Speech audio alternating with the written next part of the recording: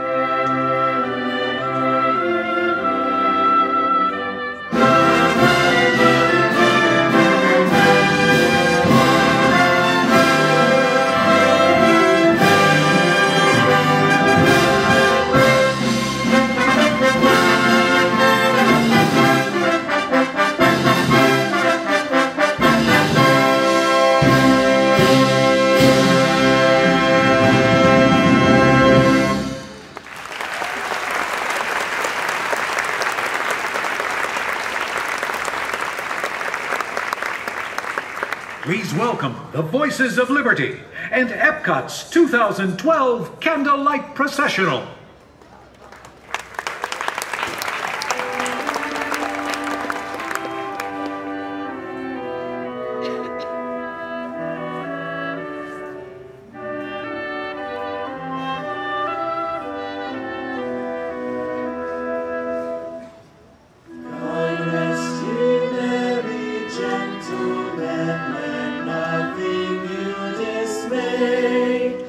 Remember Christ our Savior was born on Christmas Day to save us all from Satan's power when we were gone astray. Oh, tidings of comfort and joy, comfort and joy.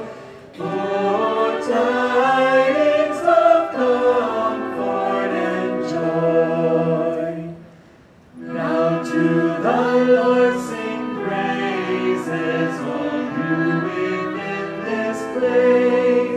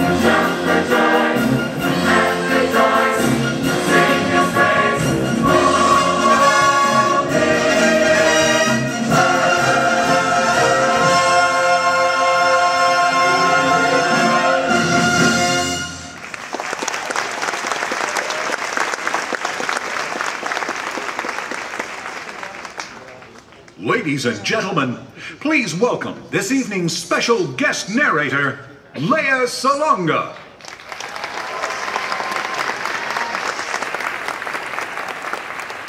Good evening, everybody, and welcome to the 2012 Candlelight Processional. This is number 9 narrating for me, and I'm a little sad because this is the last one. So before I begin anything, I just wanted to say thank you for allowing me to share the stage with all of you, with the Voices of Liberty, with the cast choir, the guest choir, the orchestra, and Chris and Rick, and it's just been such a marvelous, marvelous way to spend the holiday. So thank you.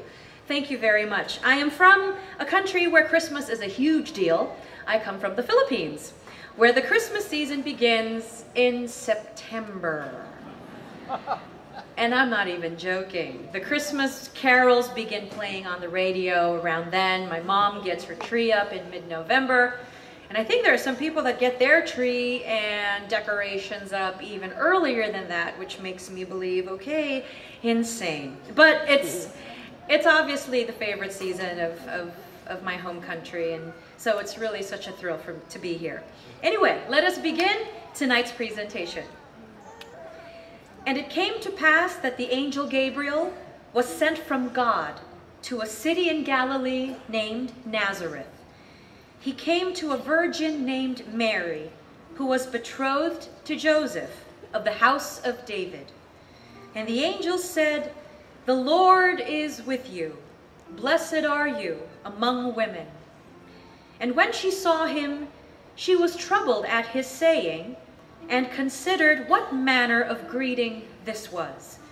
And the angel said to her, "Fear not, Mary, for you have found favor with God. And behold, you shall conceive and bring forth a son, and you shall call his name Jesus."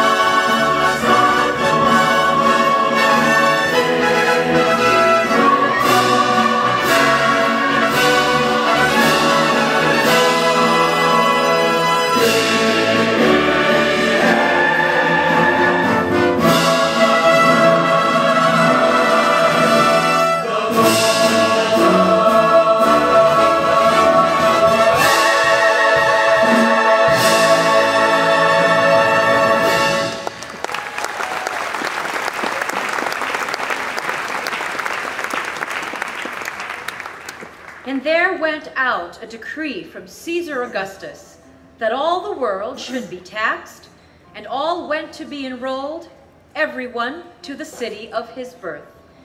And Joseph also went up from Galilee, out of the city of Nazareth to Judea, and into Bethlehem, the city of David. He took Mary with him, she being at the time great with child. While they were there, Mary brought forth her firstborn son, wrapped him in swaddling clothes, and laid him in a manger, because there was no room for them in the inn.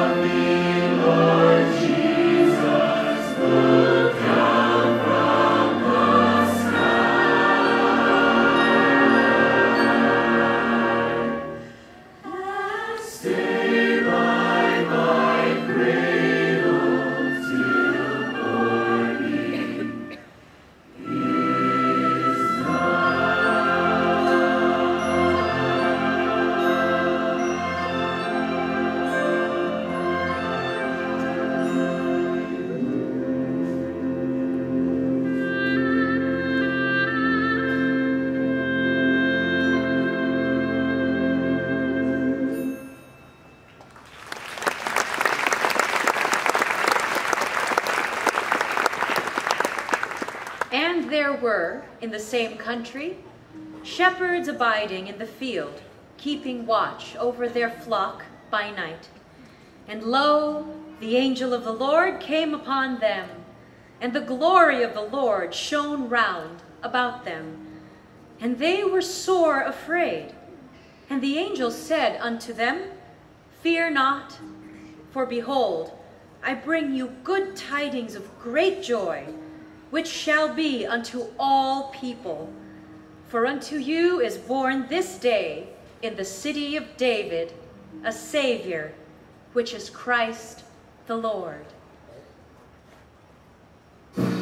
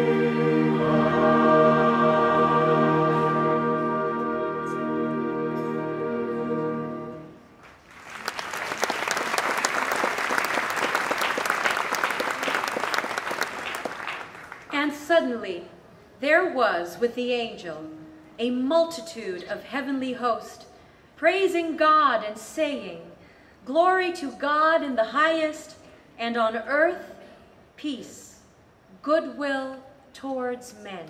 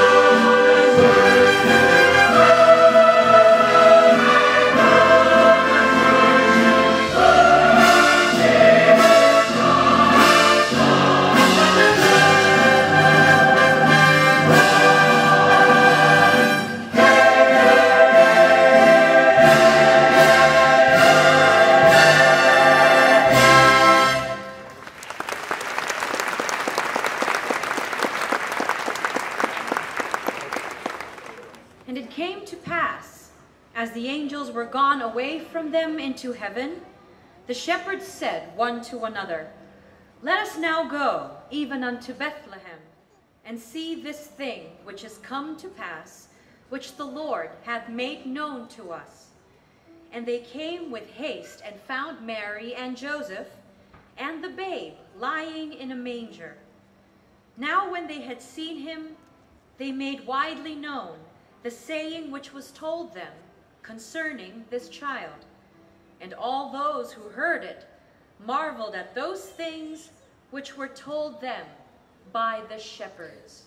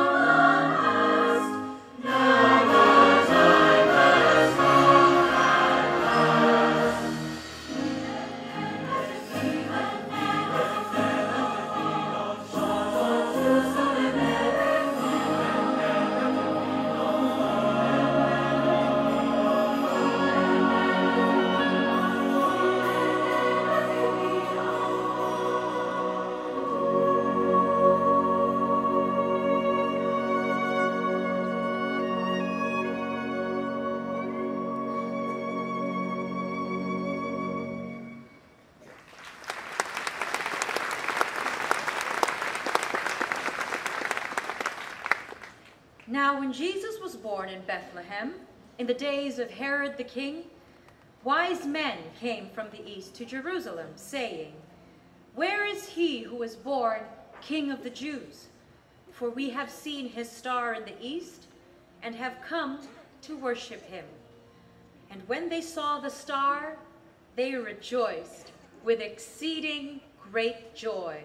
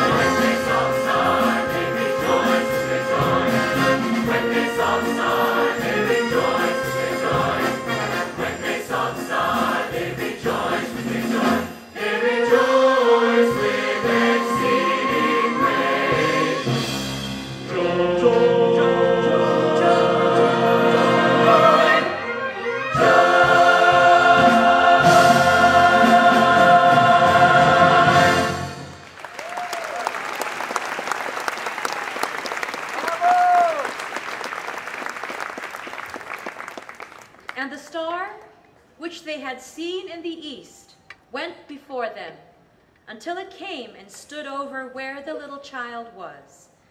And when they had come into the house, they saw the young child with his mother Mary, and they fell down and worshipped him.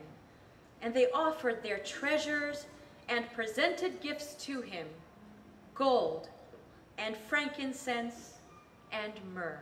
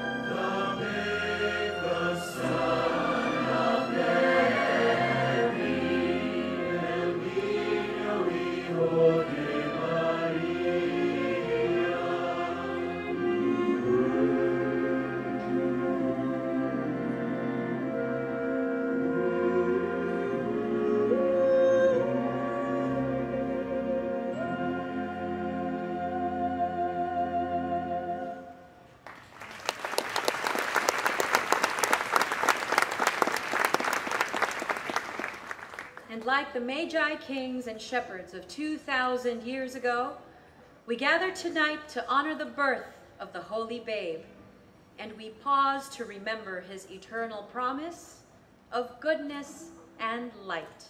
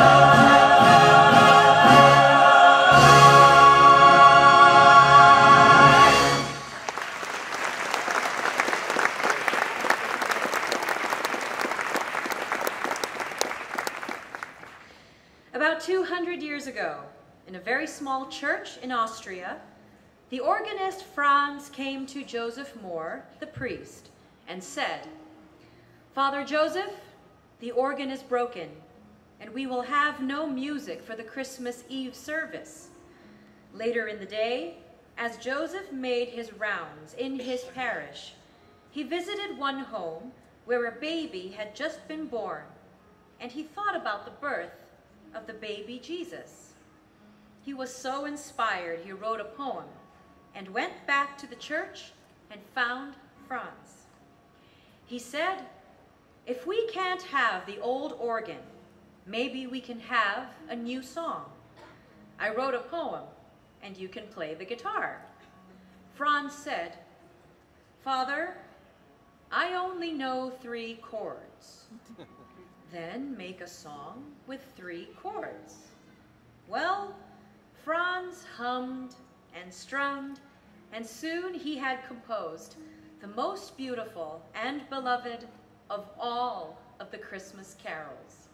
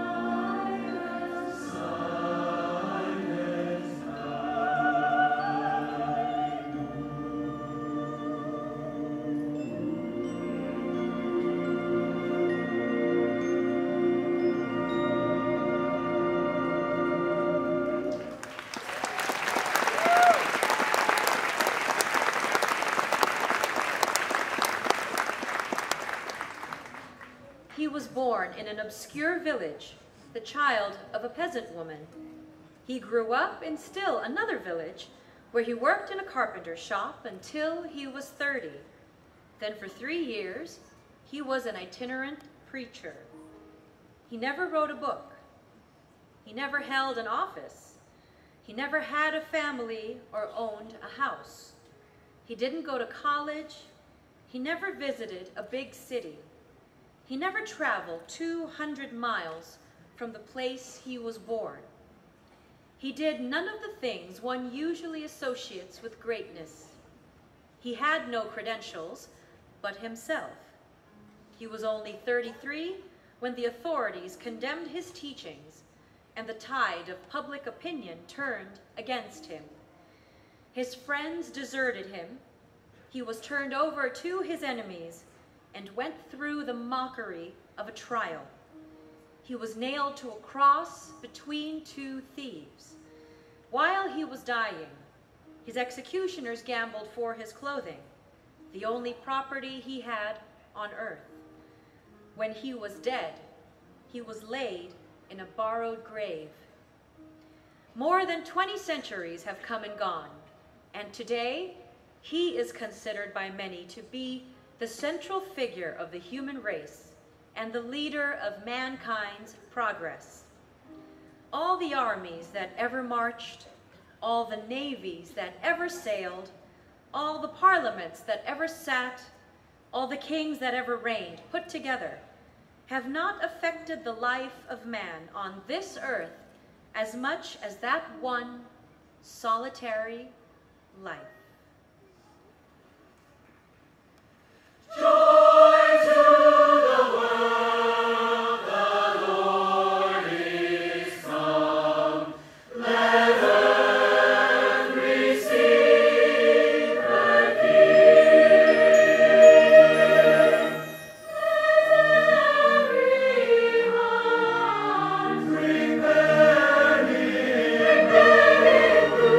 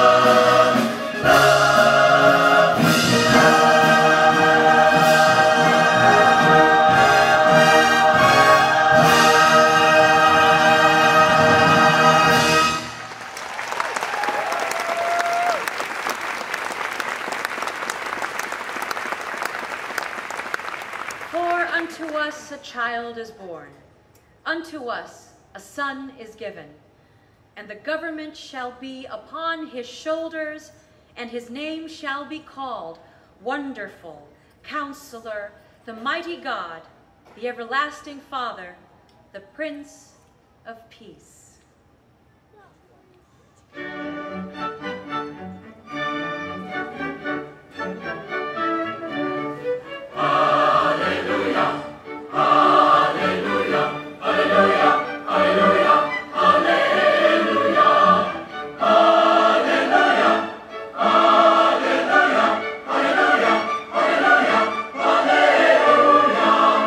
For the Lord God omnipotent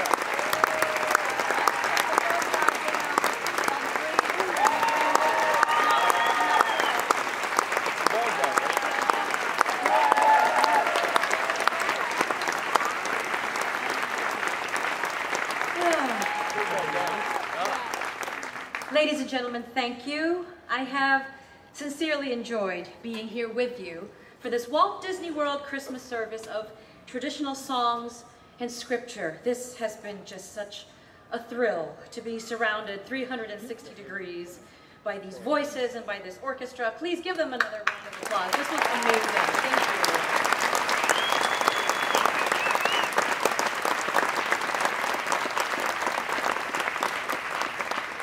I have been to and sat through a lot of masses and service. First time ever to be surrounded like this. This should be a ride here somewhere in Epcot. Yeah, the American Idol experience has nothing on this. From me to you, from my family to yours, maligayang Pasko at manigong bagong taon, Merry Christmas and a Happy New Year. And yes, we will be celebrating the coming of 2013. God bless you all, everybody. Have a good night.